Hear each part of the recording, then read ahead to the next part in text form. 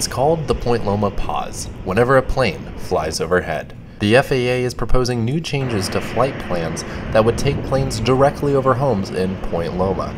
A meeting which was called for Tuesday night did nothing to appease residents. You'd expect tonight in this meeting again with the FAA, it'll just be lip service, and they're basically going to be implementing a policy that is going to be on the backs of San Diego taxpayers. Posters and signs were made to hang all around Point Loma, and despite hundreds of people waiting in line, officials did not open the meeting up to residents for nearly an hour and a half. All these people have been here since 5 o'clock and they won't let anybody in. Among the residents who expressed their dismay at the meeting were both city and PLNU officials. I believe that the removal of the waypoint will only increase the amount of early turns and of course the accompanying noise that comes with it. Topics of concern included environmental issues, noise issues, and property values. None of our comments are being recorded.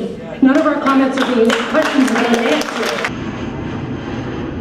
One of the largest issues which was raised at tonight's meeting that the FAA called was the fact that no official record was being made, and as such, none of the residents' comments would be carried back to Washington, D.C.